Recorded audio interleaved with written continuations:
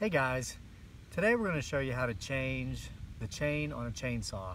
I have a Poulan Pro 18-inch chainsaw that I bought at Walmart for about $125, but it's basically the same with any chainsaw. This is a very inexpensive chainsaw, but for the light work I use it for, it actually is a pretty good buy. It's in its third year now and it's still cutting good. I just keep the chains nice and sharp.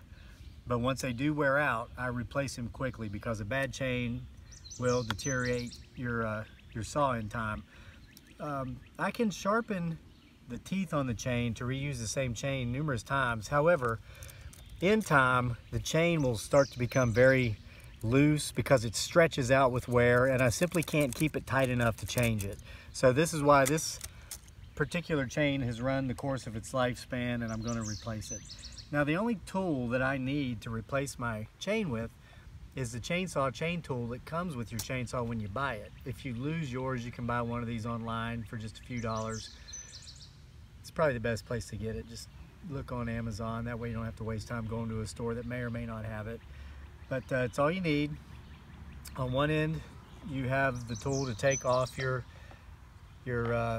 nuts here, to take the guard off and replace the chain, and on the other end you have what looks like a flathead screwdriver, which you can use to tighten or loosen the chain once you have it on there properly. Now, as far as chains go, even though the saw is a Poulan, they do make Poulan chains. I just buy whatever I have the easiest access to. Sometimes I'll buy them on Amazon.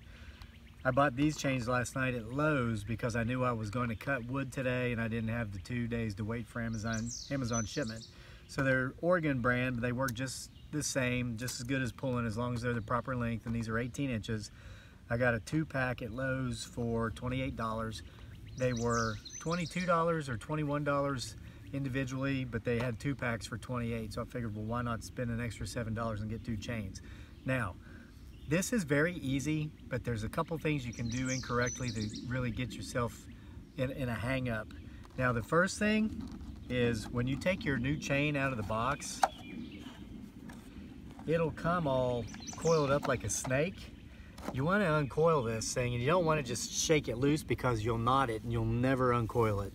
So what you do is you just very slowly start to pull it apart with the tips of your fingers, and you see you've got all these multiple little, what looks like knots and coils in it.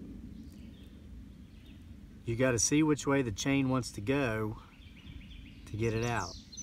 And that's only going to work well if you go slowly. See? And now we're done. If I would have tried to pull that apart real fast, all those looked like it had 4 or 5 separate knots in it. They would have bunched up and I would have had a mess on my hands. So now, number 2, once you've got your chain taken apart, when you put the chain on, the chainsaw will actually work in such a way that it pulls the sharp edge of the teeth into the bottom of the saw. Sometimes when I'm out cutting wood, I'm in such a hurry to change the saw's chain, or when I'm getting ready to cut wood, that I won't pay enough attention and I'll put the chain on backwards. It happens, folks, and I've been using a chainsaw for 25 years at least. So what I often like to do is, before I take the old one off, is line the new one up, and as you can see, I'm holding this one backwards, so I'm simply going to flip it around. I line the new one up so that the teeth are in the same direction as the chain that's on, because I know it's on correctly. So once I have it lined up, I'll simply lay it off to the side and it's ready to go on. Now, this is the easiest part. You simply use your end of the tool that matches up to the bolts here, or the nuts on the bolts. And I want to give you a word of caution here. You see there's grass down here. It's not too long. I just mowed recently. But you don't want to lose these in the grass or out in the woods if you're in the woods. I usually do this in the garage, but I'm doing it out here today because we have better lighting and I want you to get a good look at what we're doing. So then you lift this guard off. I turn this upside down, and then I store my nuts right there. I simply pull this down here so this loosens this up, gives me enough slack to take this off, and then I lay this off to the side. All right, then I take my bar. I keep everything facing the same direction as it is. If it ain't broke, don't break it. So I try not to screw things up and get everything all backward and stuff. And when you have this open and your guards off, you can clean any of this mess out of here if you want. So then I take my new chain and I put it on the bar, same direction in which the old chain was on, because I knew it was on there correctly, so I know I'm not putting my chain on backward. Make sure it spins. Look at that, that's nice and smooth. That old chain was getting all gritted up and bent, and just wasn't cutting very good, and then it got stretched out to the point to where it just wasn't effective. I didn't want to bring about any, I mean, I have a very inexpensive saw here, like I said, 125 bucks, but I'll use it as long as I can use it for. I mean, I fantasize about getting a big steel farm boss. Until that time, I'm going to have to make do with this, so I want to take good care of it. Now, once I put that on there, I want to make sure the bar is flush with the saw. I want to get my nuts, and I'm going to point out to you on this cover, you see this little niche coming out right here? I want to line this up with this hole on the bottom of the bar when I put this back on, because that's what's going to allow me to tighten and loosen my chain as I need to with the end of my tool. But now I will tell you, mine's a little bit bent, so it's a little bit tricky.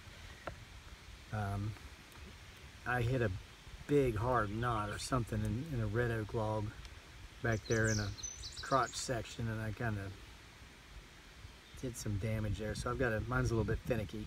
But then I want to make sure that I'm holding my bar flush, and I'll even hold the saw down with my knees. So what I'm doing here, and I'm going to show you again before I start screwing that on there, is with this hand, I'm actually pulling up in this direction to keep this chain taut.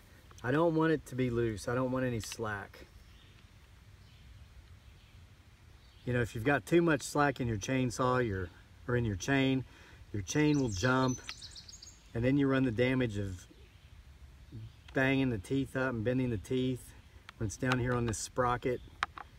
And you take a brand new chain that you can use to cut a lot of wood with, and you have it jump because it's too loose, and then all of a sudden you can't cut anything with it.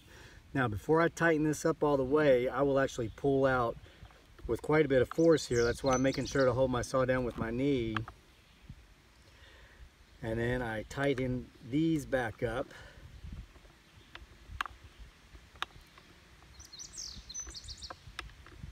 Make sure it's nice and secure. And I can let off of this now because this is tight enough. The guard itself's actually holding this down. And then, as you can see, and this, by the way, the whole time I'm cutting wood, I keep this in my back pocket in case if I need to take my chain off if it jumps or something, or if I need to work on this.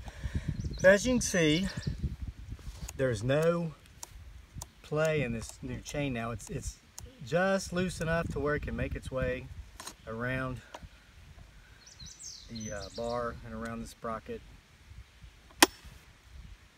Okay, there, I've got the brake on. Now the brake's off. There we go. It's on, it's threaded in, it's track in its groove. But look at that, it's almost like a bowstring. Nice and taut, whereas the old one, you'll remember, was hanging down a couple of inches. It was just no use anymore, no effective use. That's all there is to it. If I wasn't showing you how to do this for the purposes of making a video, I mean, I could have done this in 3 minutes. So it's a simple process, one you can do yourself.